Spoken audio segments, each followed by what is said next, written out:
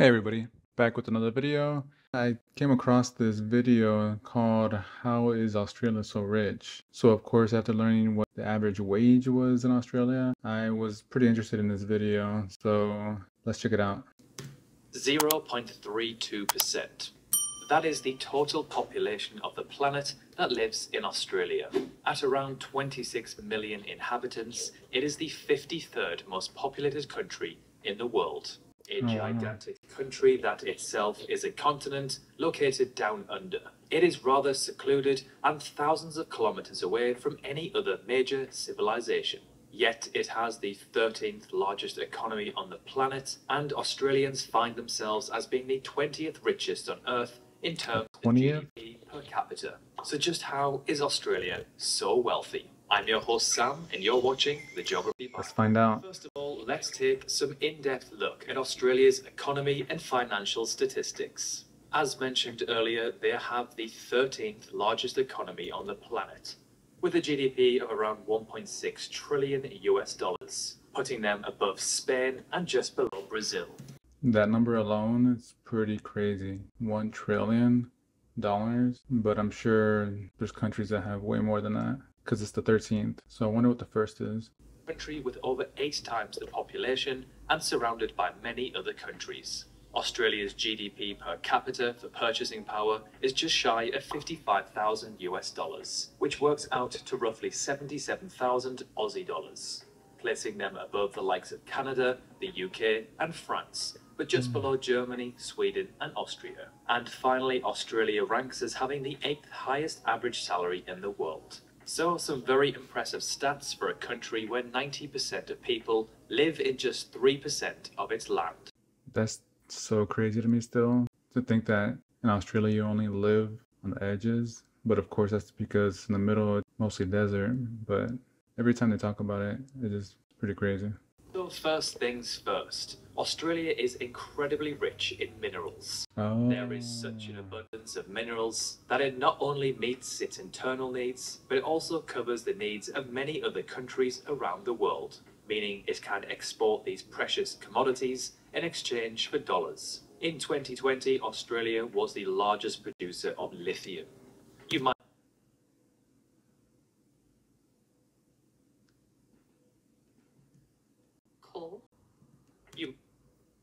Wow, look at that. That's so much more than everybody else. Don't they use this for like car batteries or phone batteries or something?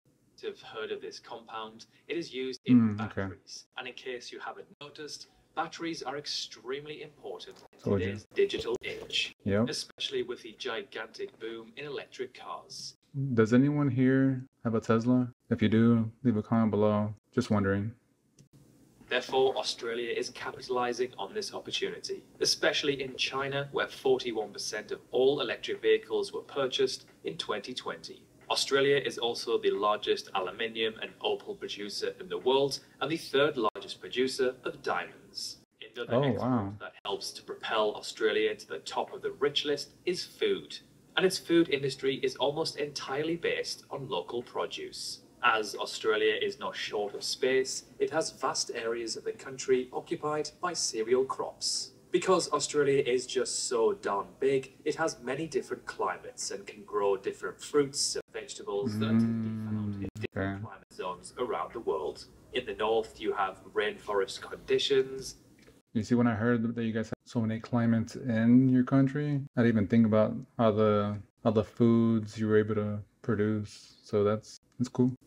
Center, you have desert, and then far down into Tasmania, you have temperate climates which are more like that of the UK's. Also, Australia is one of the countries with the largest herds of livestock around the world. The number of sheep in the country is the second largest in the world, only behind China. And for beef exports, only Brazil beats the Aussies. Australia's total export value is just shy of 500 billion US dollars, with China, Japan and South Korea, 3 other major economies, being their biggest trading partners. Australia ranks as being the 8th highest country on the Human Development Index. The index considers I had no idea. the health, education and income in a given country to provide a measure of human development, which is comparable between countries and over time. Scoring high in this index usually means that the country is in a great place in terms of finance, society, education, and quality of life. It doesn't mean that it's perfect, but when a country accepts that building, every time I see it, beautiful. In all of these sectors, it usually translates to a strong and healthy economy. A country with poor education, working standards, civil war, and unrest will be very unlikely to have a booming economy with wealthy citizens. For example, the DR Congo is one of the most naturally rich countries on Earth, has a population of around 90 million, and a super young populace of around 17 years on average. Yet, it is one of the most corrupt and poor nations on Earth, with an economy of just 50 billion US dollars. Australia's relative peace has also helped to maintain its strong economy and position. Over the last century, Europe has been annihilated flat twice. South America and Africa wrecked by civil wars and coups, and Asia all of the above. Australia and North America as well have been pretty much untouched, and so are wealthy. This isn't Oh, okay, I didn't know. I guess Australia didn't have many wars. say that Australia hasn't invested and been involved with wars, but there has certainly been no air raid blitzes over the Sydney Opera House. Its immigration policy is another factor that plays an important role to its wealth. Unlike Hold on, what? there has certainly been no air raid blitzes over the Sydney Opera House. Its immigration The Opera House was bombed? Oh, damn.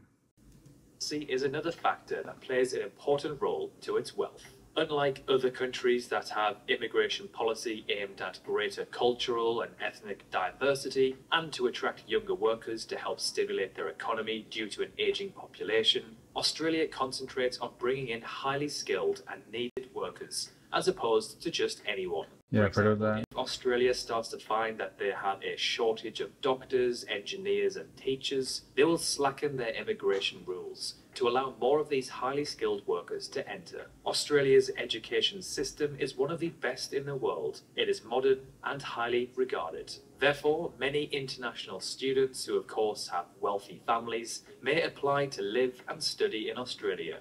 These then already wealthy students may go on to secure high-paying jobs and further boost the Australian economy. Pre-pandemic, Australia was a dream destination. Wow, that's beautiful, man. I wouldn't mind trying that right there. Looks like fun.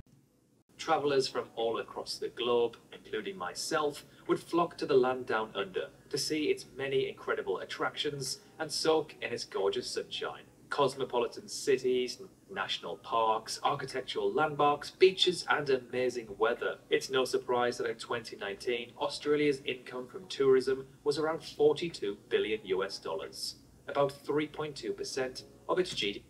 I feel like we've seen this B-roll before. In another video.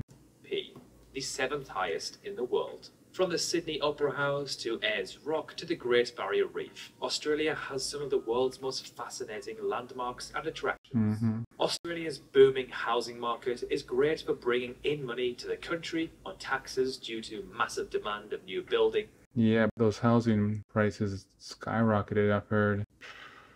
Homes, but not so great for the everyday Australian trying to buy a house. Very similar to what I see in London. The mega rich from all across the planet buy properties in cities and I mean, it's skyrocketed over here too, so it's probably almost doubled compared to a few years ago. that are well developed and wealthy, as there is only a finite amount of space in cities like Sydney, Melbourne, and Perth, which are all extremely desirable. The cost of housing continues to go up, and more are being built. In the year 2000, the average house in Sydney would set you back around $312,000. wow. Today, it is more like 1.6 million. God. The average Sheila simply cannot afford this insane amount. I can't. However, a billionaire living in China or Japan can buy several houses and rent them out for profit. Just recently, Australia ranked as the second most agile country in the world, only behind the US. For a country to be agile, it must adapt and respond to whatever obstacles it faces. To do this, a country needs to be efficient in its actions, adopt and accept modern solutions, and progress to meet changing circumstances. And Okay. last but not least, it is important to say a few words about Good job, Australia. Successful Anglo-Saxon economic model. This is a kind of capitalism that is characterized by certain cool. specifics, especially when it comes to taxes. The Anglo-Saxon model usually means less government interference and less regulations. The private sector dominates and the private property enjoys a central role.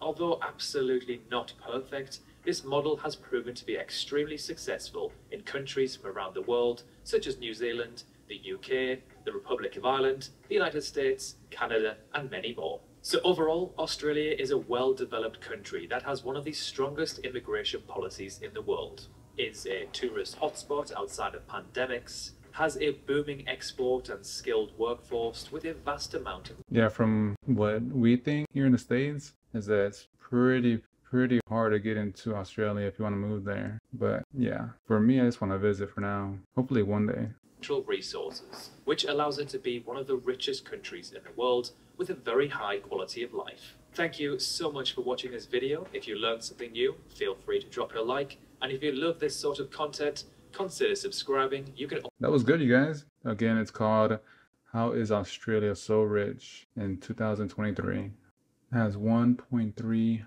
million views. Wow. Okay. Well, that gives me a good idea of why Australia is so rich. You guys have so many resources, so much exporting, so it makes sense. But if you like this video, leave a like, comment, subscribe maybe if you want to, and I appreciate all of you. Thank you. Bye.